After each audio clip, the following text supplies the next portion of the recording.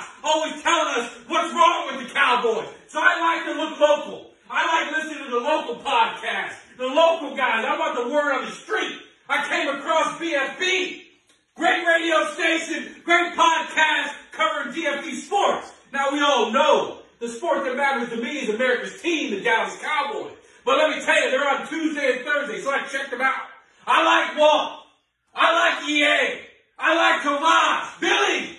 I like it, but we got to work on you. A little bit of that negativity. You always got something to say. You always got to criticize. You can't give the man love without giving a little negative. We got to end that. Because this man's going to lead us to the promised land. Let me tell you, I don't know if you saw the look in his eyes in training camp. I don't know if you saw the look in his eyes this season. The man's determined. He's leading these men to the promised land, which is the Super Bowl, and that's where we're going to be headed. So, we don't need the hate. We don't need the negativity. We got to stay positive because, my friend, this ain't the old Cowboys. Those days are long past.